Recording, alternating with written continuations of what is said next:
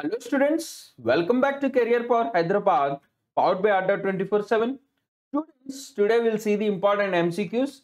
But before going into this session, please subscribe our YouTube channel, share the channel with your friends, do like our videos, comment our videos, and also download the Career Power Hyderabad app. We will provide link in the description. We currently provide coaching for Bank, SSC, RRB as well as for SA Constable. So do download the app. We'll provide the link in the description as well as comment section. Let us go into the first MCQ for today. The Stranger in the Mirror is an autobiography of. The Stranger in the Mirror is an autobiography of Rakesh Om Prakash Mehra. So Rakesh Om Prakash Mehra's autobiography is called The Stranger in the Mirror. So he is an ad director turned filmmaker. So filmmaker Rakesh Om Prakash Mehra announced his autobiography. So it is co-authored by Rita Ramamurthy Gupta. So both of them has authored his autobiography. So this autobiography will hit the stands on July 27, which is published by the Rupa Publications. So he's an ad maker who turned into director, very famous for directing films like Rang De Basanti, Delhi 6, Baag Milka Baag, as well as the recently released Tufan. Okay. So these are the details about Rakesh Om Prakash Mehra book, The Stranger in the Mirror. Next question. Ugrow Capital announced a launch of co-lending partnership for micro, small, medium enterprises with which of the following bank? Ugrow Capital. So they announced the launch of the co-lending partnership for MSMEs with which of the following bank? The answer is Bob. Bank of Baroda, BOB, Bank of Baroda. So Bank of Baroda and Ugrow Capital are in a type for MSME co-lending. So they launched a program called Pratham. Under this Pratham, they will provide loans up to ₹1,000 crore for MSME. So this program is launched under the RBI's revised co-lending guidelines. So the main aim is to disburse this entire 1,000 crores by the financial year end. So by this year end, they will distribute all these 1,000 crore loans. The loans will range from ₹50 lakh to ₹2.5 crore at an interest rate of 8% and a maximum tenure of 120 months. So this will enable all the MSMEs to develop their companies, to establish new companies. And these loans will be provided by the 200 channel touch points around 9 locations in the country by the Ugrow Capital. So please remember all these points. As well as Bank of Baroda headquarters Vadodara. Bank of Baroda established 1908. Ugrow Capital Mumbai. Ugrow Capital established in 1993. So please remember all these points. The next question. Recently, Vice President Venkaiah Naidu has released a book, Pallelku Pattabhishekam. So this book is associated with which of the following topics? So Pallelku Pattabhishekam is a book released by Venkaiah Naidu, the Vice President of India. So this book is all about the rural India and agriculture. So this book is about rural India and agriculture. So this book was authored by the former MP Elmanchali Shivaji. So this book is based on rural India and agriculture. So Vice President, he said that the villages and agriculture are naturally connected and we need to address these issues holistically to bring Grama Swarajyam to our villages, to bring village independence to our villages. Okay. The next question. Parachuter Rubina Francis created a world record at the ongoing Parasport Cup in Peru. She belongs to which state? So parachuter Rubina Francis, she created a world record at the ongoing Parasport Cup in Peru. She belongs to which of the following state? The answer is Madhya Pradesh. So parachuter Rubina Francis, she belongs to Madhya Pradesh. She has won gold in the 10-meter air pistol event for women and she scored 238.1 points, the very highest till date. So it's a new world record. So earlier world record is under the name of Ayşegül Pehlivangal of Turkey. So her record was broken by our Madhya Pradesh own Rubina Francis. So this win also secured her quota for India at the Tokyo Summer Paralympics 2020. So with this event, she also secured a seat in the Tokyo Summer Olympics. So over the years, she has won nearly 15 medals. And currently she is trained under Jaspal Rana, who is a former shooter and the coach of junior Indian pistol shooting team. Okay, so these are all the details about Rubina Francis. So please remember. Next question. Gira Sarabhai has passed away recently. She is the co-founder of which of the following institute? So Gira Sarabhai is the co-founder of National Institute of Design. National Institute of Design. So she is the pioneer of the design education in India. She played a very vital role in establishing several other institutions and remarkable contributions in the field of art and architecture. And she is the daughter of the industrialist Ambalal Sarabhai and sister of Dr. Vikram Sarabhai. You know the Vikram Sarabhai, the famous personality related to ISRO and DRDO. So she is the sister of Vikram Sarabhai. She also established the Calico Museum of Textiles. This museum has rare specimens of textiles from different parts of the world. So this is the importance of the textile museum. She was also trained at the Thalessian West Studio in Arizona with the noted architect and designer Frank Lloyd Wright. So she studied in the Thalessian West Studio in Arizona. So these are all the details about Gira Sarabhai. So please remember, very, very important. The next question, who is the author of the book Bank with a Soul, Equitas? Who is the author of the book Bank with a Soul, Equitas? So the answer is C.K. Ghariali. So C.K. Ghariali is the author of the book Bank with a Soul, Equitas. So this book is written by the retired IAS officer C.K. Ghariali, who is the founder trustee of EDIT, Equitas Development Initiative Trust. So this book is a journey about her Equitas Small Finance Bank as well as EDIT in transforming the lives of women with frequent social reforms initiatives, helping them to set up micro enterprises and pioneering the financial inclusivity right. Okay, so this book is a journey how Equitas Small Finance Bank as well as EDIT, Equitas Development Initiative Trust, which helped the women, rural women, mainly rural women, to to set up their own micro enterprises. Okay, so very simple. This book is all about these microfinance system. The next question, in India, the National Broadcasting Day is observed every year on. In India, the National Broadcasting Day is observed every year on July 23rd. So July 23rd is observed as the National Broadcasting Day. The day is to celebrate the radio, which is a very key part of people's life in India, both as a medium of entertainment as well as for news. So the first radio broadcast was made on July 23rd, 1927 from Bombay station. This station was owned by a private company called the Indian Broadcasting Company. Later on, government took over this company in April 1st, 1930 on an experimental basis, and it came into the government control permanently in 1922. So on 8th of June 1936, so this Indian State Broadcasting Service was called All India Radio, and in 1956, it came to be known as Akashvani.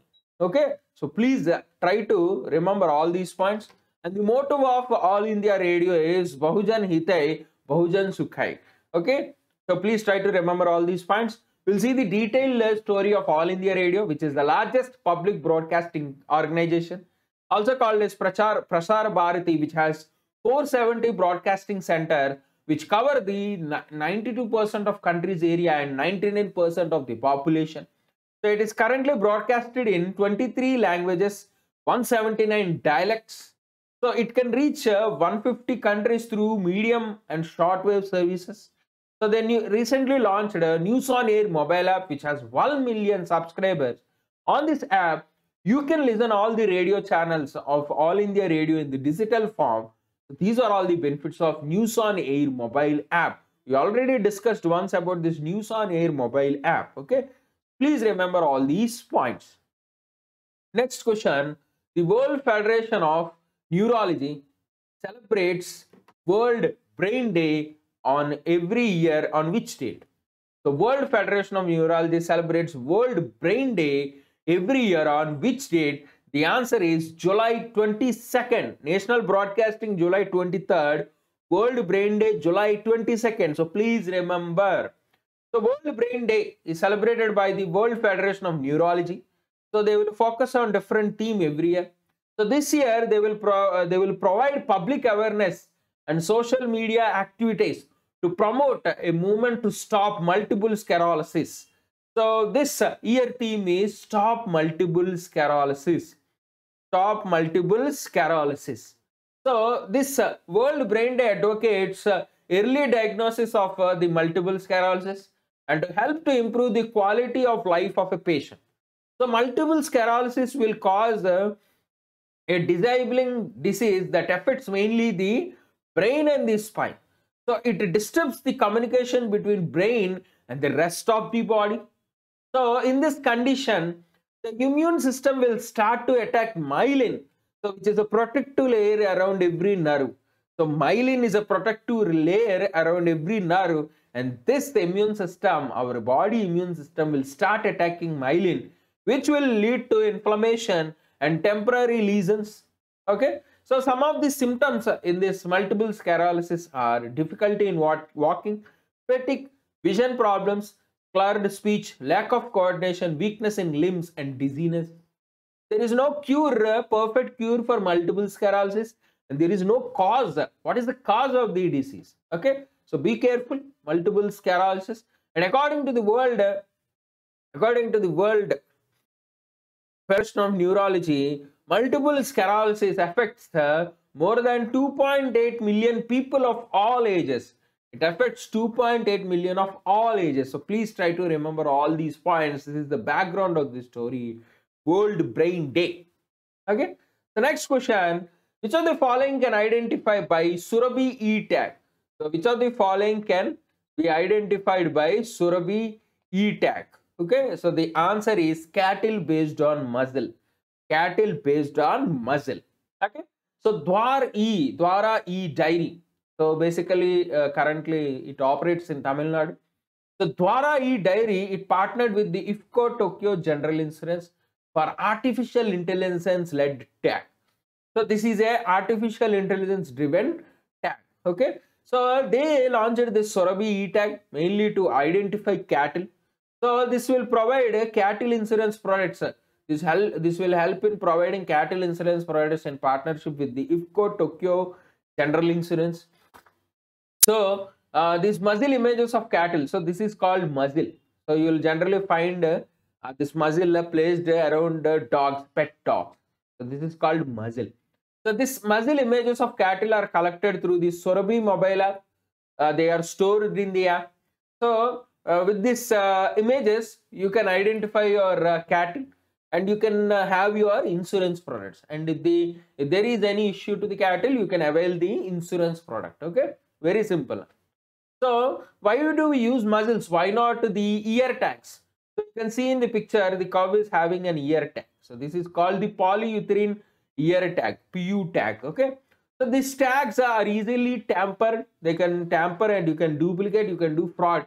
So that is why they created this muzzle based tagging. So if you take RFID, there is also RFID, injectable RFID tags. They are so expensive and you need skilled. So that is why we are not using RFID tags. This is very easy. Muzzle is very easy. Muzzle based tagging is very easy. So remember points about the IFCO Tokyo General Insurance Company. So it is headquartered in Gurugram, established in 2000, which is a joint venture between Indian Farmer Fertilizer Cooperative Limited, the world's largest fertilizer manufacturer, as well as Tokyo Marine Group, which is one of the largest insurance companies in Japan. Okay, so please try to remember all these points. Next, who among the following has been named the AIFF Men's Footballer of the Year 2020-21? So who is named the AIFF Men's Footballer of the Year 2020-21? The answer is Sandesh Jhinga. So Sandesh Jhinga is named the AIFF Men's Footballer of the Year. So this personality is a famous defender of Indian team. So Sandesh Jhinga, he was given the AIFF Men's Footballer of the Year, as well as midfielder Suresh Singh Wangjam was given as the Emerging Player of the Year award. So please remember these two awards, very, very important. So AIFF, All India Football Federation, so they gave two awards. One is for the defender Sandesh Jinga, who is the men's footballer of the year, as well as for midfielder Suresh Singh Wanjang, he was given the emerging player of the year award. So this award was given on the basis of votes from the ISL, Indian Super League, as well as I-League club coaches. Okay. So let us see some points about the All India Football Federation, which is the governing body of the association football in India, mainly under the jurisdiction of Ministry of Youth Affairs and Sports. It is one of the founding members of Asian Football Confederation, which oversees football in Asia. So the All India Football Federation, established in 1937 and headquartered in Dwarka, Delhi. So please remember all these points, static points, very, very important. Next question, UNESCO removes which of the following from World Heritage Site? So UNESCO removes which of the following from the World Heritage Site? The answer is Liverpool.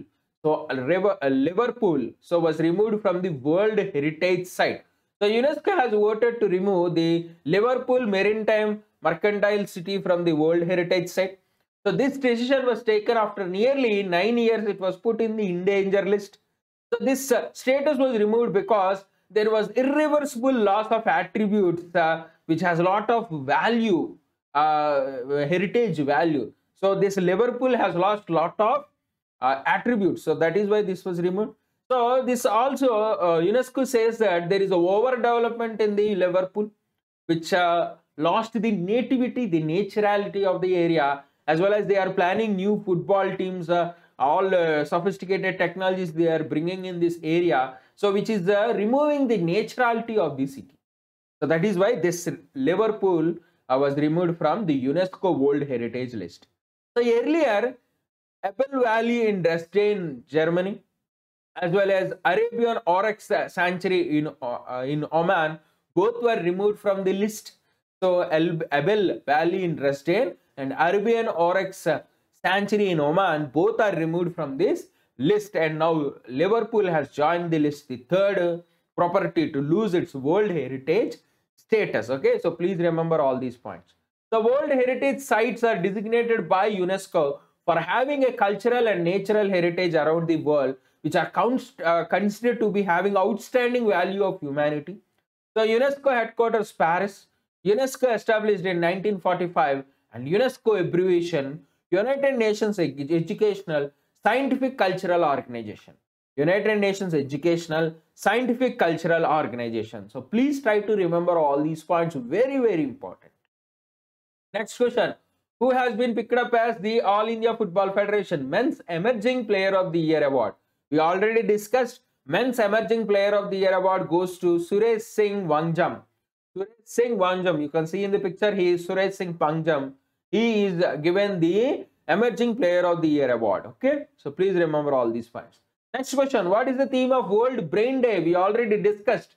What is the theme of World Brain Day? Stop multiple sclerosis. Stop multiple sclerosis is the theme of World Brain Day. The next question is, what is the theme of G20 Environment Ministers Meeting 2021? The G20 Environment Ministers Meeting to be held in Italy in October 2021. So what is the theme of this year? Is People, Planet, Prosperity. People, Planet, Prosperity. So Italy is the president of this G20 summit this year. So it is coming up with a theme called People, Planet, Prosperity. So this meeting will happen in October 2021, and Italy is the host country this year. So G20 aims to ensure a swift international response, enable to provide equitable worldwide access to diagnostics, therapeutics, vaccines, and to build up resilience to future health-related shocks. And India is represented by the delegation led by Union Environment Minister Bhupendra Yadav. So India is also participating in this G20 summit because India is also a member. So G20 has 19 countries and European Union. So totally called G20, 19 countries plus European Union. Let us remember all the 19 countries, very, very important, very simple countries. Argentina, Australia, Brazil, Canada, China, Germany, France, India, Indonesia, Italy, Japan, Mexico, Russia, Saudi Arabia, South Africa, South Korea, Turkey, United Kingdom and United States of America. United Kingdom and United States of America. So please remember all the 19 countries plus European Union which forms the G20. G20 established in 1999 and from 2008 the group is having a meeting every year. So by the head of the government or head of the state or by different important ministers like the finance minister, foreign minister or high ranking officials. So this is about G20. Let us see the last question for today. Kalaimamani Sikkal R. Bhaskaran, he passed away recently. So he is famously known for, so Kalaimamani Sikkal R. Bhaskaran, he passed away recently. He is famously known for violin. So he is a famous violinist. So famous violinist.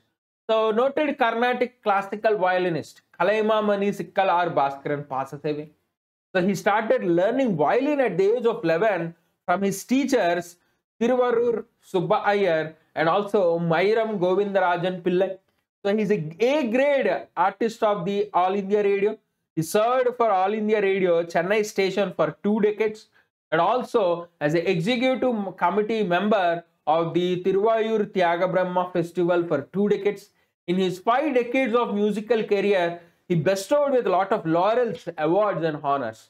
So he is our famous violinist Sikkal R. Bhaskaran with the title Kalaimamani. Okay, so please remember, very important. So these are all the MCQs for today. Please subscribe the channel, share the channel with your friends. So we are coming with a lot of good content. So tomorrow we have Monday special weekly session. Do follow the session. We have a lot of good response for the Monday weekly session. So come and join the Monday weekly session. And also banking awareness will start soon, maybe probably today or tomorrow. You'll get videos on banking awareness exclusively for SBI Clerk mains. So do subscribe our YouTube channel, join our Telegram channel for the PDF and download the Career Power Hyderabad app. We provide coaching for bank, SSC, RRB as well as for SI Constable. We will provide the link in the description. Our offline classes are running. So do visit our branches. You can call the numbers. You can visit the branch for further details. Thank you, students. We will meet in the next session.